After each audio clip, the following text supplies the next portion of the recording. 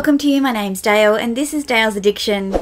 Today's video has just come to me as I started replying to a bunch of comments from videos that went live over the weekend, and obviously some trailing comments from other videos and some Instagram DMs, and I thought, you know, I wasn't ready for this.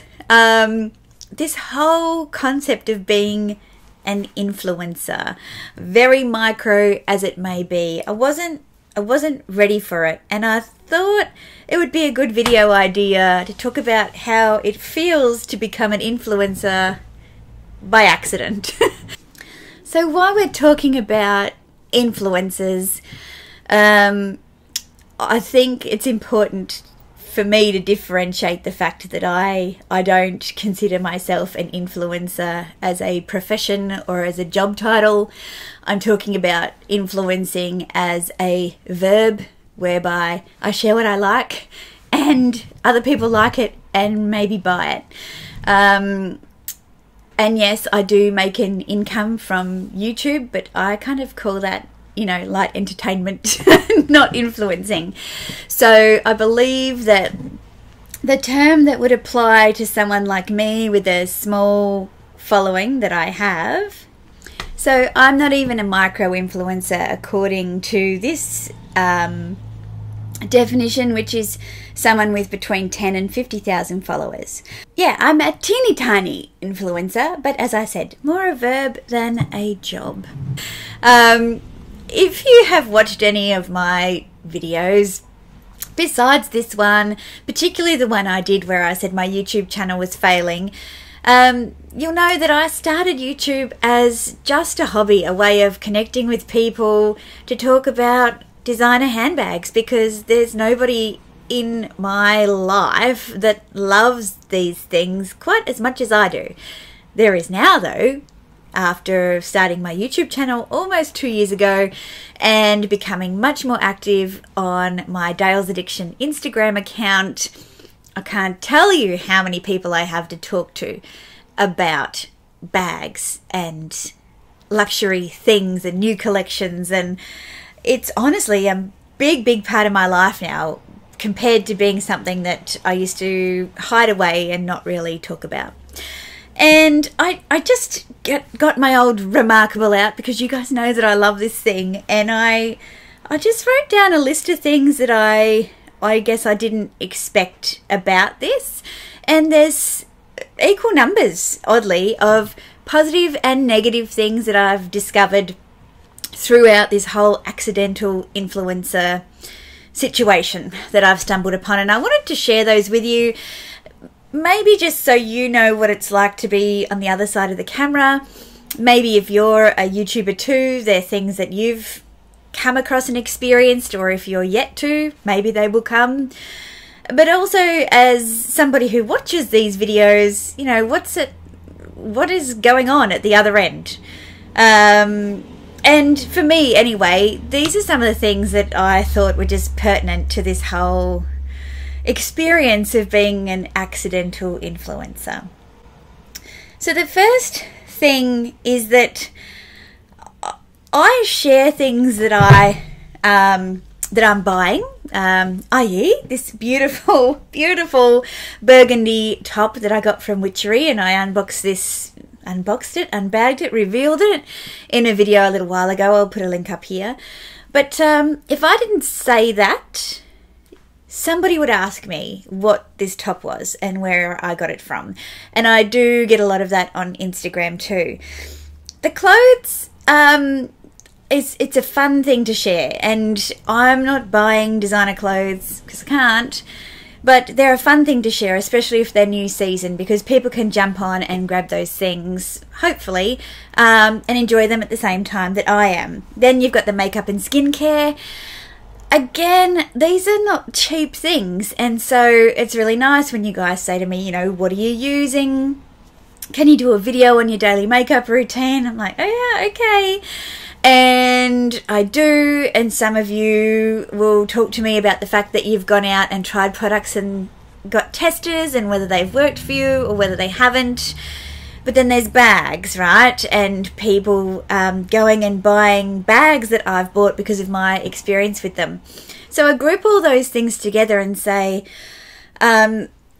I get so many great messages from you, whether you've had a positive experience or not. Most of the, I have to say, like 99.9% of the time it's positive, where you've gone and tried something or bought something that I've talked about here on my channel. Perhaps we've had a couple of DM exchanges afterwards just to clarify a few things, and you've really enjoyed it, and you've sent me a message and shared that you've either ordered the bag, or you tried the skincare, or you bought the top or the dress from Zimmerman or Kivari.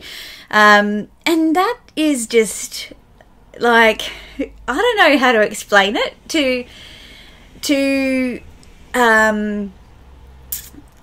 share the joy with someone else who likes the same things that you do and who's had a similar great experience with it. Like, it just feels great to be able to help people make choices and buy things that they love. Yeah, is that really warm and fuzzy and mushy? I don't know, but it's a really, really nice part of doing this YouTube thing. It kind of connects me, though, to my first negative part of this accidental influencer, which is none of these things we're talking about are cheap. So even, you know, skincare and makeup, like to spend $60 on a blush, for example, like that's not a cheap purchase. To buy a pair of jeans for a couple of $100 or a dress for $300 or whatever else, they're not cheap. And then you take that up to a bag, and the responsibility you feel, even though you're just a part of that person's research, you just, God, you hope and pray that they really love it. If it's perfume, if it's earrings, because if they don't, there's this real sense of responsibility, even though you never volunteered for that. It's just an opinion that you want it to work out for the person because they've spent their hard-earned cash on this stuff, and you know, their tolerance levels for perfection or imperfection might be different to yours. And without putting disclaimers out all the time, like, how do you kind of balance up this sense of responsibility for your own opinions and how others use those to spend their money? Does that make any sense? Anyway, that's what was going around in my head. The second positive is that if you hadn't already guessed, if you've been around a little while and you've seen some of my old videos, I have developed a real sense of confidence around talking about what I love and enjoy doing, and that is researching, talking about buying and wearing designer handbags. I couldn't have had these conversations with you 2 years ago, maybe even 18 months ago. Like, just being here and talking to other people who have similar interests and learning from others has really helped me become more confident in not minimizing the things that I like and not feeling like I've got to defend where I spend my money, not worrying about judgment from others. That's their thing. It doesn't say anything about me. It says more about them and how they process their view of me. I find that the more confident I am in talking about what I love and enjoy, and I can help other people find that confidence as well. So that's been a really positive benefit, and also linked to that, by talking about it all the time, I'm also more mindful in buying things that really speak to me, because every time I've bought something that was hyped or classic, I've sold it. The Pochette Matisse, the Chanel classic flaps, I mean, they're just not for me, and those bags are dream bags for many, many people. I thought that that was something that I needed to do. I now know, through having this YouTube channel and really understanding what makes me tick, that my style's a bit different, and I can be more mindful in buying for me rather than what I think everyone else wants to hear. So I'll link those two positives together. Now, the next negative, I guess, is a little bit of luxury guilt. Understanding that me literally having this YouTube channel and sharing what I have with you, also comes with the acknowledgement that many people who watch my videos maybe don't even have one luxury handbag, and will often comment and say, I don't have any luxury handbags, but I really enjoy taking part in the conversation, or it's not the right time in my life for bags yet, but I'm enjoying, you know, your bags as well, or I like these topics, or maybe I never want a bag, but I just find this a really interesting kind of genre on YouTube. And then there are the people that really want bags and will leave comments that make you feel a little bit, and it's not their intention, but I feel a little guilty, I suppose, that I'm in this position that I'm in, where I do have the disposable income to dabble in luxury, whereas others who dearly love to can't. And I guess that's the way in all areas of life, but it does it makes me absolutely grateful for what I have. But yeah, there's also this little bit of guilt, I guess, attached with it, that I never want people to feel less because of what I'm doing here. And I would hope that they wouldn't purposefully watch YouTube channels that would make them feel that way, if it does. The next positive, I'm going to couch it by saying not always positive, is the opportunity to receive free stuff. And you know, you hear this all the time. There's a lot of companies out there who send generic emails to influencers saying, we'd like to work with you, can we send you some stuff, can you review it, or what are your rates for this and that, and they never get back to you. Well, I find they don't get back to me. It just goes into this vortex of emails, and maybe a few of them come off, but I guess probably my most successful, you know, affiliates have been with Zoomoni, because I've received 3 bag inserts from Zoomoni that I wanted, and that worked really well for me. I received a bag insert from the bag organizer shop, and I actually need to do a review on this one, because this is quite different to the ones that you normally see, so I've got to do that. I received a free shirt and a pillowcase from Lily Silk. I received some collagen, hyaluronic collagen supplements from the Collagen Co., which I'm also going to do a review on once I've had at least 2 weeks worth. So they, you know, there's some perks of the job, and you can also get some discount codes for the people that watch. I could also use affiliate links to make money off just the things that I'm wearing and talking about. And, you know, I've said before, I don't do that because of the additional admin. And I guess after writing down this list, and I'm looking at my list over here, I probably don't do that because I feel like then that really cements in the responsibility of recommending something. So maybe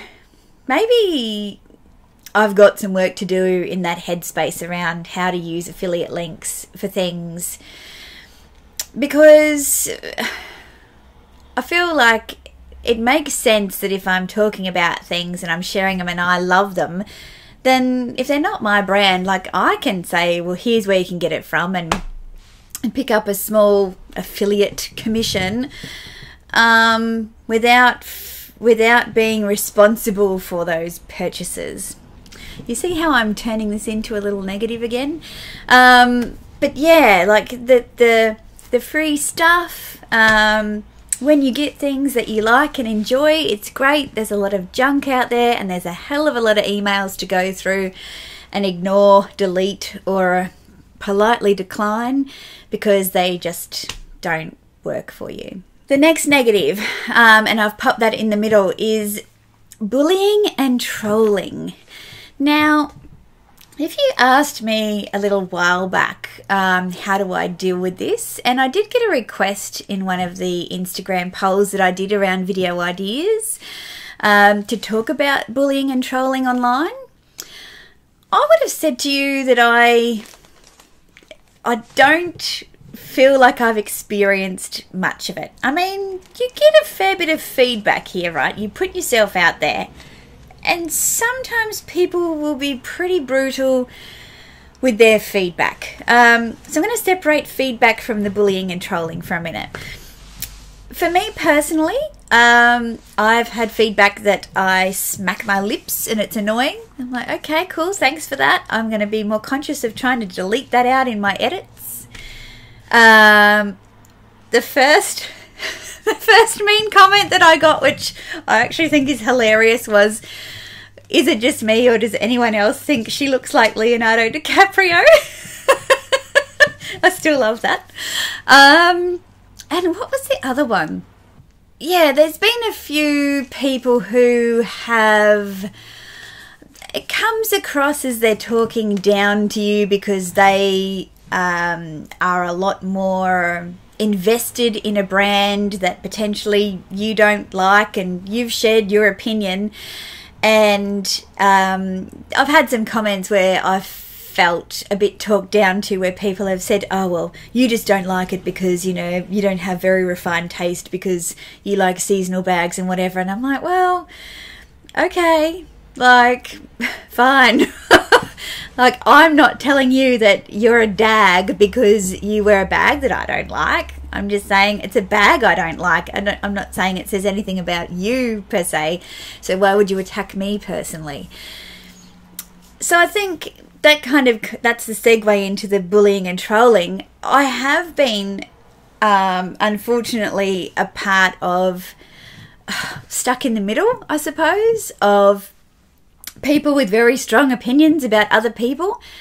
And I have seen some trailing discussions on online platforms about people bagging out others behind their back, or not really behind their backs, but in a forum where they don't have the ability to respond. Like, I just don't understand why these forums exist. Like, it's just bitchiness. It's horrible. And there's been a lot of YouTubers that I've really enjoyed being pulled apart on these forums, and I think it's hideous.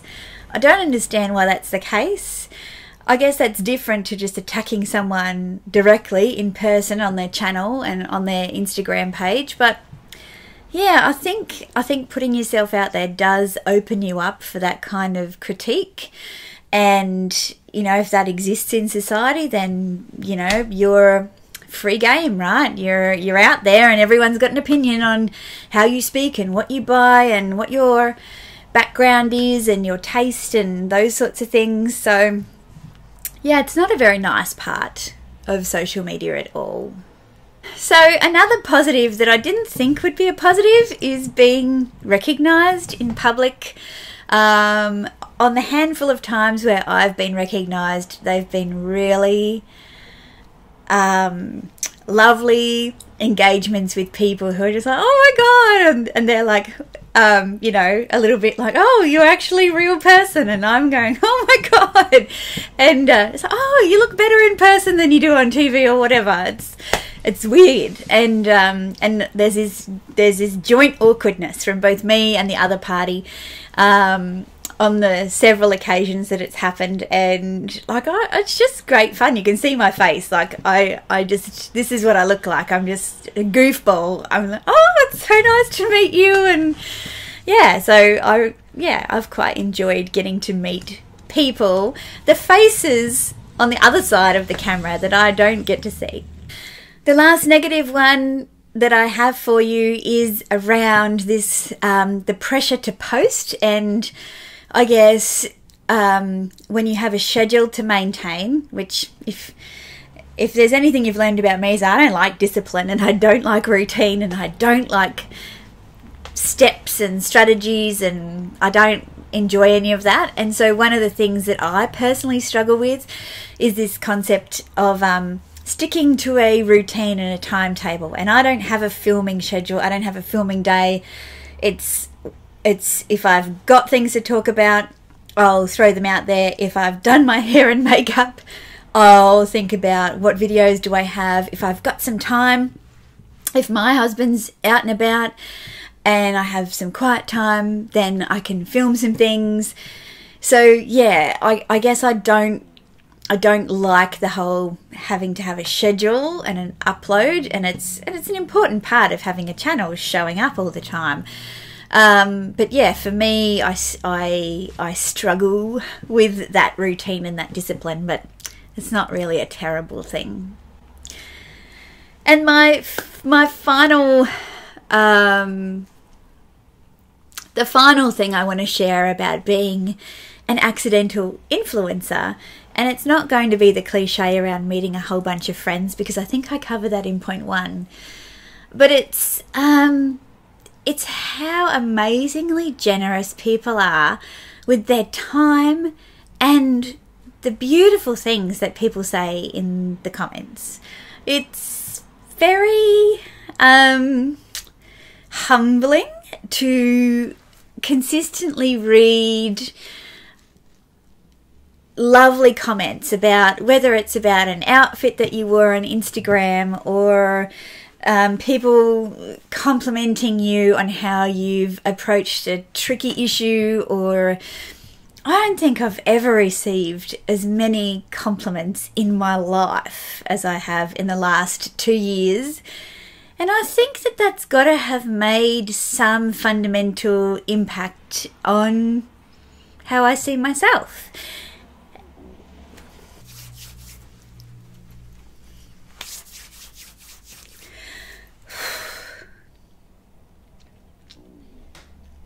Oh, I just got a little bit emotional. Where did that come from? Yeah. Where did that come from? I don't think I've ever been a very confident person in this, and I might appear to be on the outside,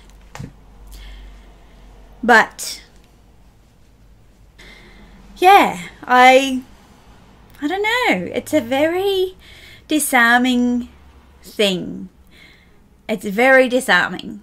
And I don't, as much as I appreciate it, I really do, I don't ever want to feel like I've got an inflated sense of self. Like, as much as I believe the beautiful comments and compliments that you share with me, I also am a very good critic of myself, and so, you know, I feel like I can balance those things out. Yes, I feel like I can balance those things out, but it definitely does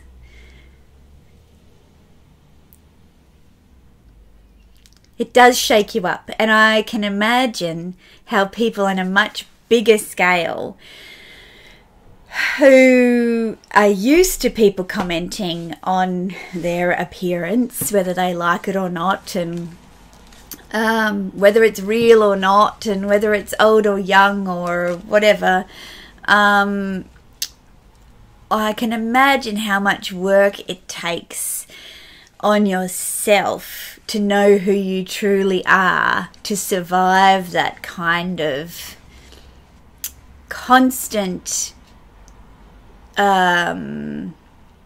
gaze, you know, because people are watching you, right? And so I guess for me, it's been one of the most challenging positive parts of being an accidental influencer, and a very micro influencer, but that I've had people be really kind. And part of me is anxious for the times that come where people are not so kind, and how I might deal with that. But that hasn't happened yet, so and I hope it never does, because I like this little group of people that we've got here, and I think it's just, it's wonderful. It's wonderful as it is. So thank you for listening to me prattle on about this accidental influencer life. I'd be interested to know if it's what you expected, or if there are things that you expected that I haven't addressed here, and maybe I haven't and I can follow this one up. And if there are any surprises, what they are. I'm really keen to understand from you. So this has been a really weird video to film, and especially with that little bit of teariness there, but good tears. So thank you very much for joining me all the time. Thanks for tuning in for this video. I put out videos on Wednesdays and Sundays, and even some extra ones, and so if you want to head back for my next one, please like and subscribe, and I'll see you then. Bye.